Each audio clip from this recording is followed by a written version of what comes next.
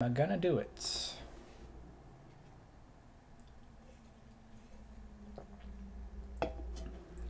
Okay. Hello and welcome back to IXL tutorials. This is Mr. Duffick, and we are continuing on with our transformations set of IXLs. We are going to be starting L7 today, which has to do with rotations. This one is specifically called Rotate Polygons About a Point.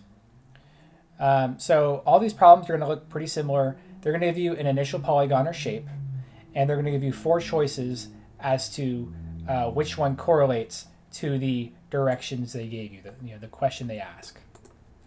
And so when you read a question, it says which diagram shows triangle WXY, in this case, rotated 45 degrees is our first element, counterclockwise is our second element, and about Y is our third element.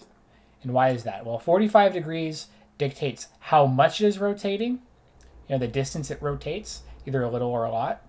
The counterclockwise is determining whether it rotates counterclockwise or lefty-loosey, or clockwise, so in the direction of a clock, righty-tighty. And then about Y is which point is it rotating around, okay? So you can imagine Y, for instance, as kind of a hinge point. So for this problem, for this first solution, for instance, you can see Y is the hinge point, right? We have our image triangle, the second triangle, be created after our initial pre-image triangle is rotated, and it's rotating around Y, the point of rotation. So that's completely valid. Go down to the second one. Is Y the hinge point here? No, right? The Y's are separated. Y and Y prime are separated, so that cannot be about Y. Down here, Y is the hinge point. Good. And then over here, Y is not the hinge point. They are again separated. So we are left with two different options here. We have either this option or this option. Okay, cool. So let's look at our second option here. Let's do counterclockwise. So it needs to rotate this direction about 45 degrees. So X to X prime, W to W prime, does that look to be in the clockwise direction? Yes. We are rotating this pre-image to the image. Yes, that's going to be against the normal flow of a clock, right? Opposite direction. Is it about 45 degrees? Well, 45 degrees is about a quarter turn. So W, or not a quarter turn, an eighth turn. And a quarter turn would be 90 degrees. It's half of a quarter turn. So a quarter turn would be, for W, would be approximately here. So if you're going to take half the distance of that, you're probably going to end up around here, which is where W prime is. Okay. Now let's go down to the other one. Okay, to get from here to here, are we going 45 degrees counterclockwise? Well, counterclockwise would be this direction and only 45 degrees worth, so a little bit. So in theory, this one should end up closer to over here. This one looks like it might be going 45, maybe 90-ish degrees clockwise toward the direction of the clock, right? Because we have to start with our pre-image and go to our image. We have to go to, or start with our X and end with our X prime. So it's going to be the first one right here. Cool. Okay, next we have another polygon. TUVW is rotated 90 degrees clockwise about U. So first thing is first, about U. U is going to be our point of rotation, so we'll come down here. U is not the point of rotation here. They need to be overlapping. U is the point of rotation here, good. U is point of rotation here, good. And U's are again separated, so that cannot be true. So we're left with two options, either this option or this option.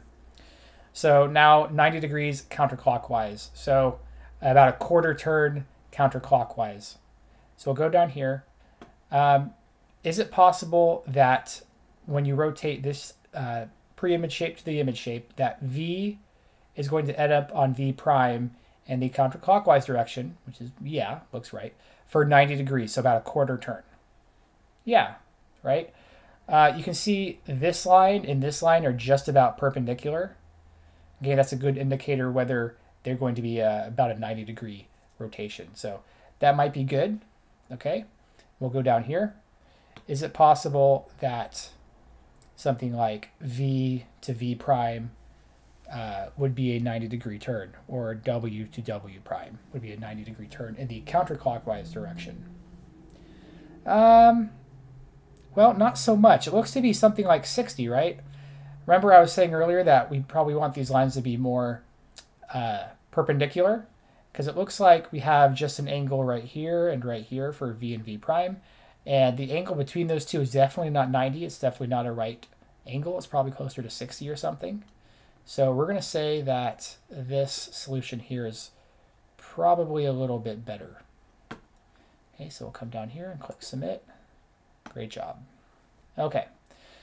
Triangle TVU is rotated 30 degrees counterclockwise about P. So let's see, is it rotated about P? No. Rotated about P, yes. Rotated about P, yes. Rotated about P, no. Does not look like it. So again, we're down to these two right here. Cool. And then we're going to go to our 30 degrees and counterclockwise. So 30 degrees is just a third of a quarter turn. It's a very small sliver, right? It's a 1/12 of a overall rotation. And it's going to be in the counterclockwise direction. So it's going to go from here to maybe here. Well, that's not quite 30 degrees. That looks like almost 180. That's a very long ways away. So probably not that one. And when we go down to here, we go u to u prime or v to v prime or t to t prime. Is that about a 30 degrees in the counterclockwise? Yeah, it's only a short distance in the counterclockwise direction from v to v prime. So probably that one.